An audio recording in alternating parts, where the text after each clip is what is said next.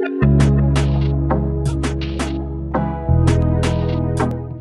KREG Rip Cut and KREG AccuCut provide two great ways to turn your ordinary circular saw into a precision cutting tool. Both the Rip Cut and AccuCut are designed for cutting a large sheet down into smaller pieces, but they do that in different ways. The Rip Cut uses an edge guide that follows the edge of the sheet as you push the saw along. The saw rides on an aluminum arm that's attached to the edge guide. So with the Rip Cut, you can easily cut a sheet lengthwise, which is called ripping, at any width up to 24 inches, or half the width of the sheet. You can also cross-cut a sheet up to 24 inches wide the same way by using the edge guide to follow the end of the sheet as you cut. When you want to cut multiple pieces to the exact same size, the Rip Cut is a perfect choice because it lets you make repeat cuts without having to measure multiple times. Simply lock in that measurement once, and as you cut, the Rip Cut's precision edge guide follows the edge of the sheet, while the arm positions the saw at the exact distance you set. If you're making a bookcase or a cabinet, for example, you might need two sides, a top and bottom, and shelves that are all the exact same width. So with the Rip Cut, you can easily cut multiple strips to the exact same width.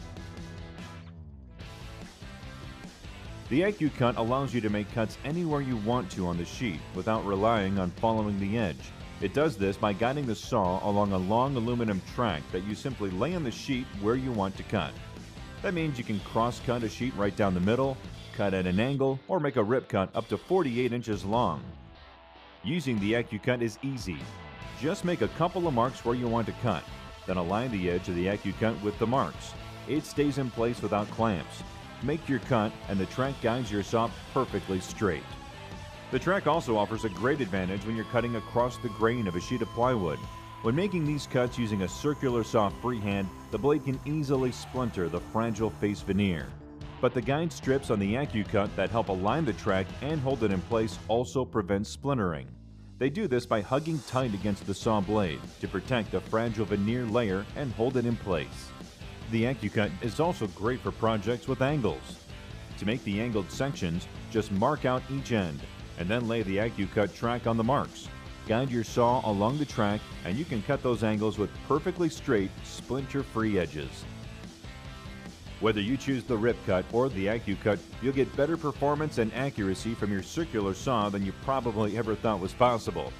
If you have both, you can even move your saw back and forth between them. That means you can use the same saw on both tools without having to change setups and get the best of both worlds, edge-guided and track-guided cutting.